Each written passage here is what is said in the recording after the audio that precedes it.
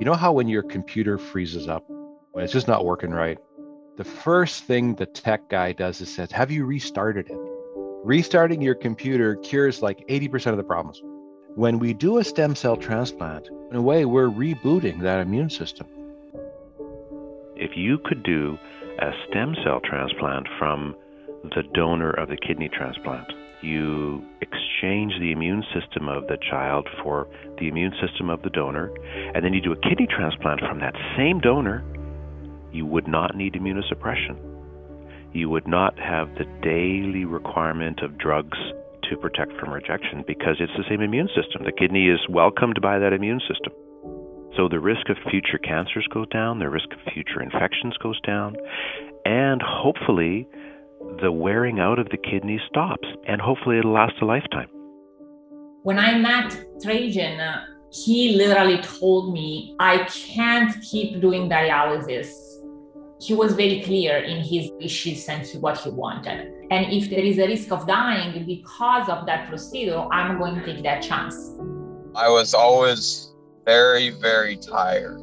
Even if I slept 12 hours, I always felt really tired, functioned really at half of what a normal person really did. Dialysis was a killer because it was 3 hours a day. Well, and there were times I was literally asking to be put down. Yeah, he would just say, I can't handle it anymore, and just let me die. He had been on home dialysis since age 9, and his parents had been doing an outstanding job, and they were truly partners in his care and advocates for him. And then when we saw him, we had long discussions about risks and benefits, and then we decided to go ahead with a stem cell transplant. It's important to start by saying FSGS is a disease which has many different causes, okay? And so one person's FSGS may be very different from another. So the FSGS that we're talking about here is autoimmune FSGS. And typically it hits children and teenagers. And we know that there is a circulating chemical or chemicals in the blood that's made by the immune system that causes the kidney filters to leak. And for some of these patients, when we do the kidney transplant, literally within minutes, that kidney starts showing damage. He'd already had a transplant from his mom, and that kidney disease came back and destroyed her kidney in 3 months. So it just shows it's truly that patient's immune system in their body, which is so toxic to a kidney. Our nephrologist here had put us in contact with Dr. Grimm several years ago. And then after a couple of years, he contacted us and said, hey, we have this new procedure and things we're doing, and I think Trajan would be a good candidate for it. And we kind of started talking. I think for me, I was excited that there was a chance because Dr. Grimm had told us it was 95% chance if he had another kidney transplant that the same thing would happen.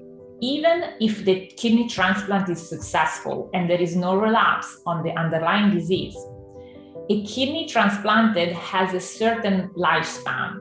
So kind of like an expiration date, right? But with this approach using the father, we also make him able to live with this kidney like is his own kidney, and therefore without really the need of long-term immune suppression. This situation could be what we scientifically call one and done. You know, you do one procedure, the stem cell transplant, followed by the kidney transplant, and you're done. So yeah, it's kind of a cure, which is really mind-blowing. For me, really, what was more striking about him, his desire of living a normal life and the commitment in trying whatever possible to have a normal life and not accepting anymore to live at the level that wasn't satisfactory for him. In the end, as hard as it was, depressed as he was getting up, he was doing that. And so his really underlying resilience and ability of fighting for his life. I have to emphasize, nowhere in the world are children being treated like this, to purposely do a stem cell transplant followed by a kidney transplant. This approach where Dr. Bertania's ability to manipulate the stem cells to get rid of the cells that are likely to cause the severe complications, and then do a full stem cell replacement, that's unique. I've had so many people reach out to us and just say, Trajan has been such an example of perseverance. So I think you just have to keep fighting. And sometimes it's good to reflect and maybe think of a time when you were struggling more and go, okay, I overcame that.